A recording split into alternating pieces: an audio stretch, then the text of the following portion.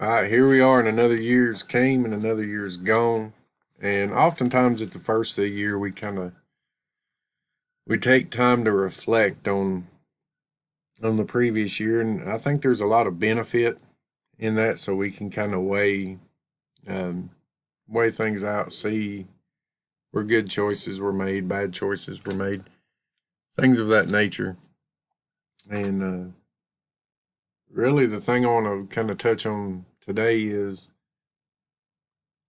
facts, living a life that's based on facts versus a life based on your feelings, how you feel or I feel, or which is a dangerous way to live. And the question is, as believers, should we continue to compromise facts, truth, reality, the things that are right, the walk that is good and pleasing to the Lord, based on feelings? Well, according to the Bible, I think that we should really be careful about letting our feelings be the guiding force in our life, because reality is what it is. Truth is what it is, regardless of how one feels. You can feel great. You can feel like you could fly. It doesn't change the truth that if you launch yourself off of a high place, that gravity will quickly show you that reality and truth trumps your feelings every single time. And there's a huge temptation to do that, to let our feelings be how we judge what is right and wrong, whether it's a burning in our bosom or being respect of persons, or making one compromise after another compromise for the sake of unity, the sake of fellowship. The world has this grand push that reality somehow changes based on how we feel. Christians, sadly, unfortunately, seem to be jumping on board with this carnal mentality, hand over fist. And one truth about maturity is that one learns very quickly after they begin to mature that there's right, there's wrong, there's what must be, regardless of how one feels. And this comes with skill, experience, one bridling their feelings and pushing to do what's right, regardless if every feeling within them is to the contrary.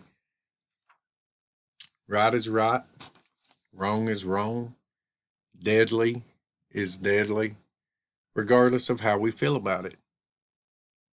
Feelings are subjective to the individual.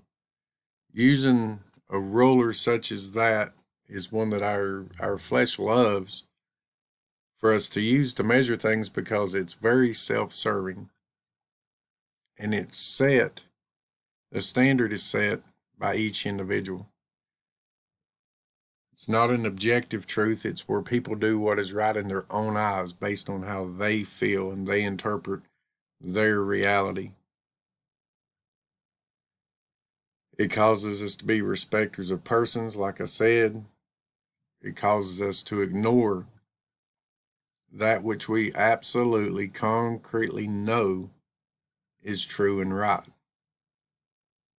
And we'll end up compromising at every turn.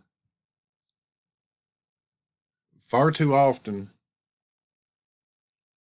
it is very tempting to jump on the USS Kumbaya and just go along to get along for the sake of so called unity, and to even box up what is right put it on a shelf and forget about it, just to avoid confrontation with someone else, because we may like them a lot. We may enjoy their company. And I don't see that anywhere in scripture that that's how we should approach our lives. But I do believe that's exactly what the devil wants us to do, is to leave truth where it changes for the individual. Where I believe God shows us that he wants us to learn truth, apply truth, practice truth, grow, exercise our senses to discern that which is good and evil. Truth practice changes people. You accept it, you practice it, it changes you as you discern what is good and evil. You can exercise more and more and grow. Truth that is followed bears fruit. That which is sown brings forth its own. And compromise is a trap that leaves us chasing our tails because we can't grow. We cannot learn how to walk better. We don't learn godly ways on how to be holy. And this compromising message has been used by the devil time and time again to trap a believer in a spiritual diaper. Reality is what it is, period. Learning to bridle our feelings is very important. Learning to take control of them so that they don't control us. You'll see this even in the concept of fasting, where you feel like you're starving to death, where you feel like you're going to faint, when in reality, your body's just craving food out of habit and such like. And this can apply to anything like that. We need to walk for the purpose of growing.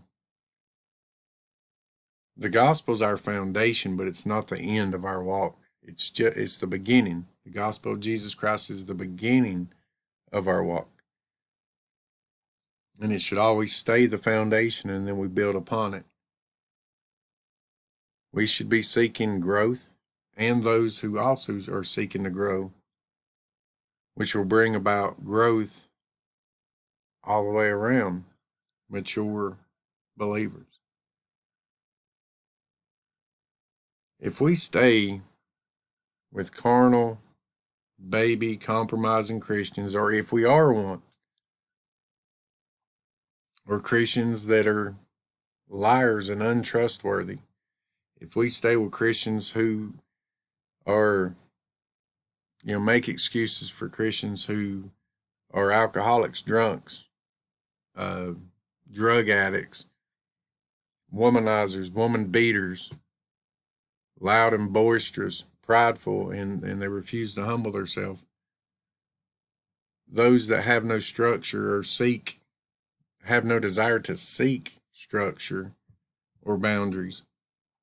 This kills growth in them and in us, and often causes one to actually regress or backslide to become even more worldly, more carnal, more compromising, more liberal in their thought and theology and practice. And doing this is exactly what Satan wants for you, for me, for all Christians.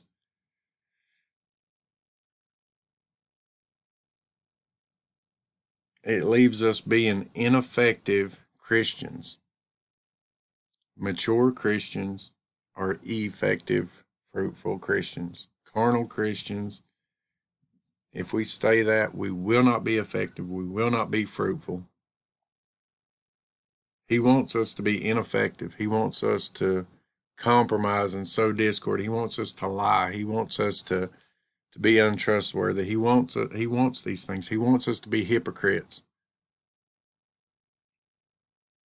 He wants us where our word has absolutely no influence, no weight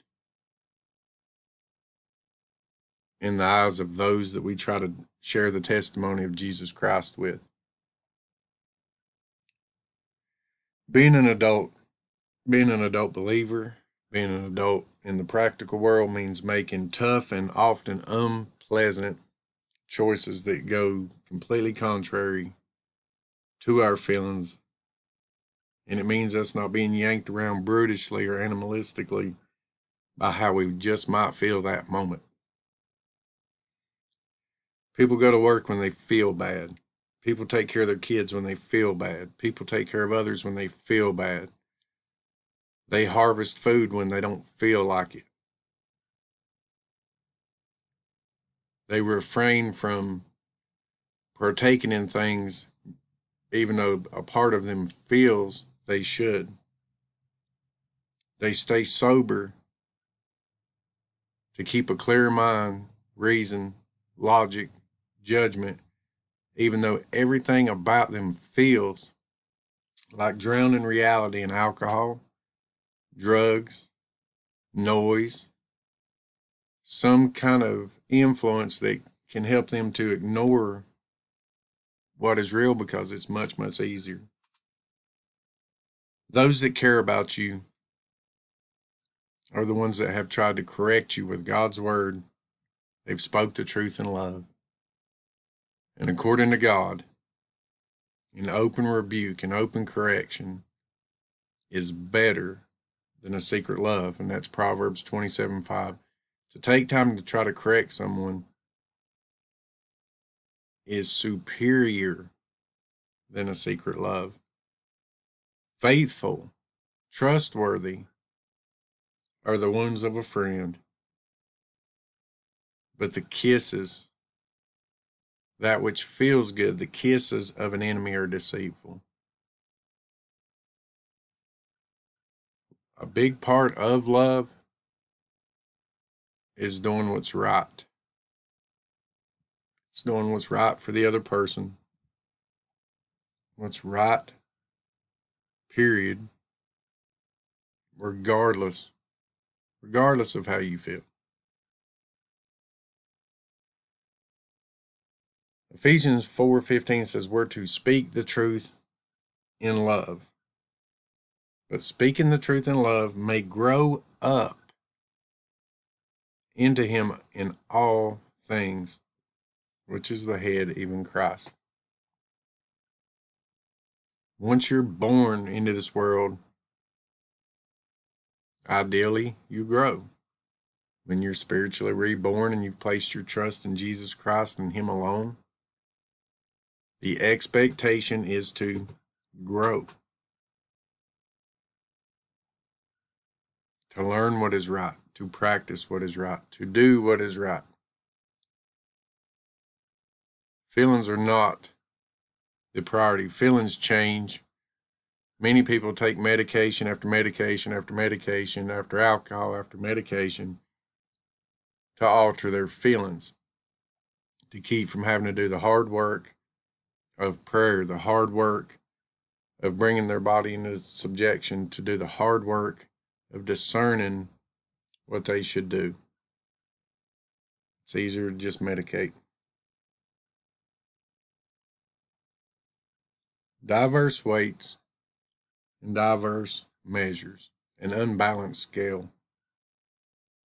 Both of them are alike abomination to the Lord.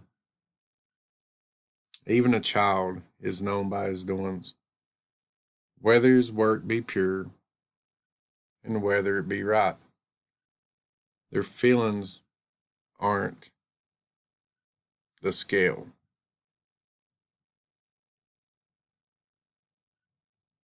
God desires his children to do what he tells them to do, objectively, obediently, based on the fundamental first step, because he said so.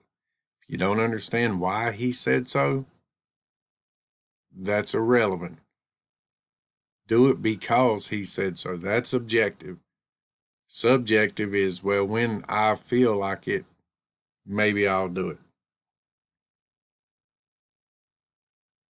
And those that have reached any level of maturity, any level of wisdom, your words may cause feelings in them. It very well might. It doesn't in all of us in one degree or another. But when the dust settles and the feelings subside and the reasoning has taken place, a person with any level of wisdom will appreciate the rebuke, appreciate the constructive criticism, and they may even love you more. Proverbs 9:8. Proverbs 13:1 says that a wise son hears his father's instruction, but a scorner heareth not a rebuke. They will not hearken to correction.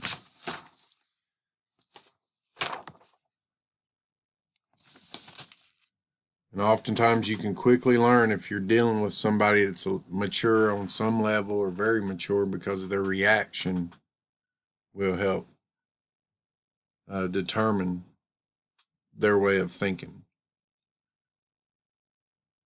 It's better to hear the rebuke of the wise. You see how much God speaks of correction, correction, correction, because he wants what's better. It's better to hear the rebuke of the wise than for a man to hear the song of fools. And there's plenty of foolish songs being sung today with every excuse for every possible carnal activity we could dream up. Is all sin? Sin. Absolutely. So many times I've heard all sin is sin. There ain't no difference. Was that true? All crimes are criminal, but are some worse. It's pretty easy, and it's not a hard idea to understand. Someone stealing an apple off a tree without permission does not equal someone stealing your car or someone attempting to physically harm you. They are both criminal. They are both sinful. But reason, logic, common sense, and scales show you some sins are worse, and some sin bring about destruction more severe, as well as some faster than others.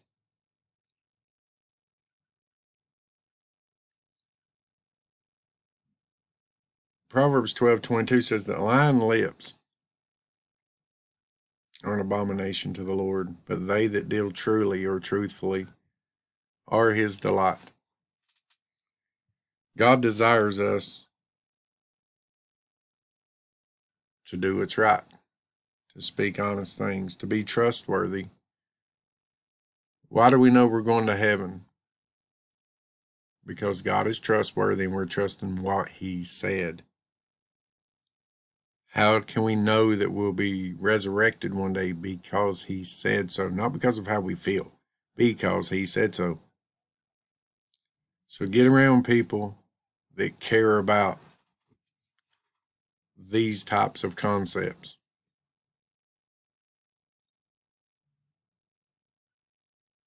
Desire to grow. Be fundamental in your thinking. Salvation is by grace alone, through faith alone. It's not of ourselves. It's the gift of God, not of works, lest any man should boast. There's your foundation. Now we get in God's word. We stare into that mirror so that it can show us where we need to change and how we need to change, what we need to change, how we need to walk, how we need to think, how to restrain our feelings, how to be content, how to have virtue, and all these things. I've seen fellowship after fellowship destroyed by those who do not hold a high reverence for God's word, who don't set any standards, who don't seek to grow, who love drama, who love chaos, they love discord. Whether they're Christians or not, any Christian can be subject to be one of these people, and at any given time, there's a chance that we very well were or are one of these people.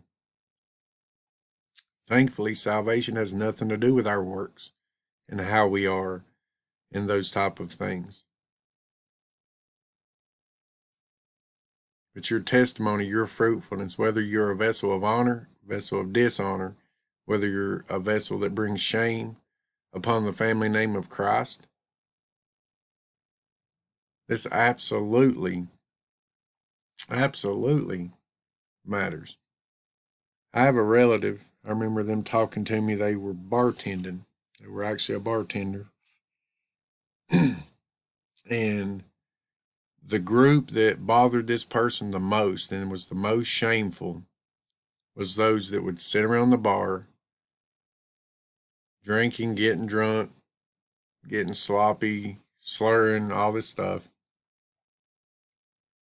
and then trying to talk about the Bible. It was just appalling to this person. The hypocrisy, the lack of self-control. There isn't a higher expectation for God's children. The world has some excuses on how they act. They don't have an objective path to follow. They don't have an objective ruler to measure every aspect of their life. They don't have the light of God's word shining before their feet. We do. The fact that we can't walk it absolutely perfectly is no excuse for not trying to grow, to do better, to think, to reason our way through this world, to try and be a vessel that brings fruit and honor and pleasing events to our Heavenly Father.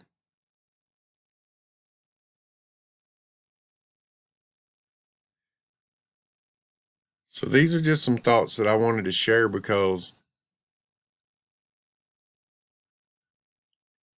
there's a lot of things coming up, a lot of concern with the way people are handling things, basing it on their feelings. They're not consistent. No desire or little desire to grow. And there'll be no changing of the gospel to say that these people aren't saved. But it's concerning that with the knowledge that we have before us, that we don't seek to utilize it, to benefit from it, to grow with it, to share it with others.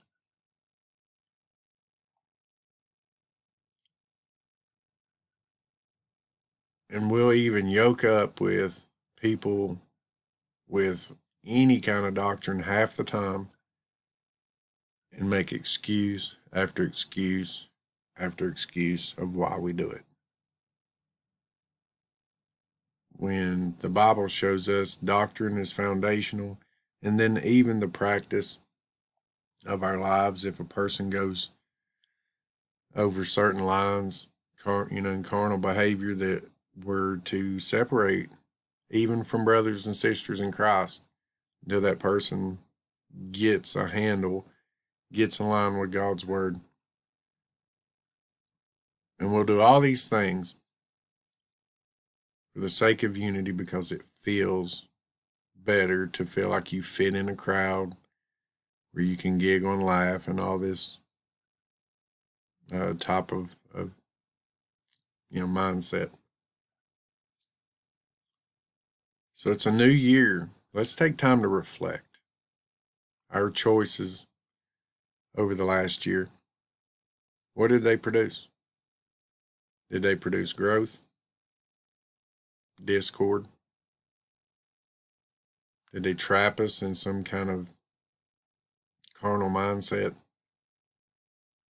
Did it bring us closer to the Lord? Did it help us to grow up, to be able to digest strong meat? Or did it cause us to go into the little kid's room and sit down with nothing but soft applesauce and chew it over and over and over and over and over again because we were unwilling to step out of the carnal mind, the kumbaya mentality, and try to grow. Weigh those things. See what seed was sown in your walk in the previous year and be honest with it, measuring it by God's word. What did it bring forth? What did it profit others? How did it honor God?